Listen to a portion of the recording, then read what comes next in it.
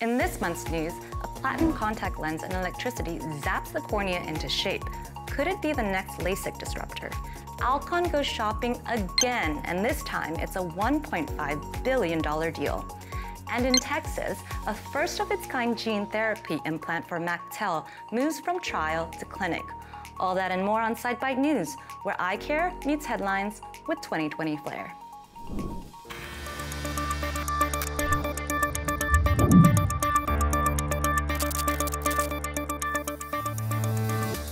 First up, move over LASIK. There's a new kid zapping around town.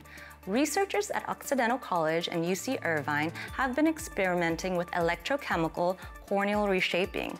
Instead of cutting or lasering, they use controlled electrical pulses through a custom platinum contact lens to soften the cornea, mold it, and lock it in a new shape. In rabbit eyes, the cornea stayed transparent, collagen stayed intact, and cell health looked good, all with equipment far less complicated and less expensive than laser platforms. Now, we're still a long way from the clinic, but if the technique holds up, it could be a cost-friendly, less invasive alternative to LASIK. Shifting from the lab to industry, big news in the business of myopia care. Alcon dropped $1.5 billion to acquire Star Surgical. That means the EVO ICL family, implantable Collamer lenses for moderate to high myopia, will soon be part of Alcon's growing toolbox. CEO David Endicott says this move helps cover the full spectrum of myopia management, from contact lenses all the way to surgical interventions. And it's not just a one-off. This year alone, Alcon scooped up SightByte, Lensar, Orion Biotech, and Lumathera, building what looks like a fully stacked eye care ecosystem.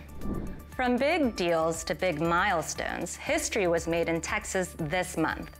Dr. Charles Wyckoff performed the first real-world Incelto gene therapy implant for MacTel. The tiny capsule continuously releases CNTF to slow retinal degradation.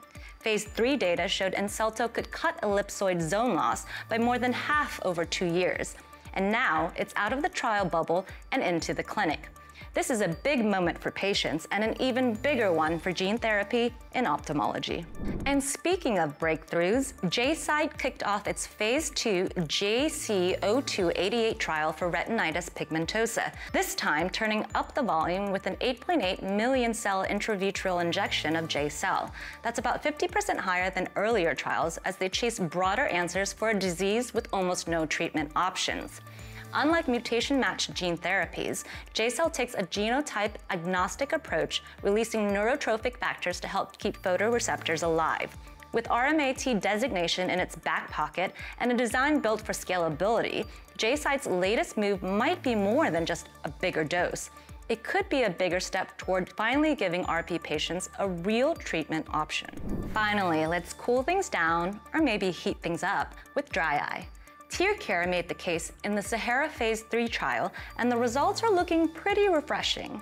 After just 2 in-office treatments in the first 5 months, patients saw stronger tear film stability, better gland function, and symptom relief that lasted nearly 2 years. Compared head-to-head, TearCare outperformed Restasis on tear stability and held its own on symptoms. Even better, 2/3 of patients never needed retreatment, and safety stayed solid the whole way through. Bottom line, TearCare is turning up the heat on dry eye care, moving us from quick fixes to lasting solutions. I'm Diana Jung, and that's a wrap for this edition of SightByte News. Stay sharp, stay focused, and stay in the loop with more eye-popping updates on Mice TV.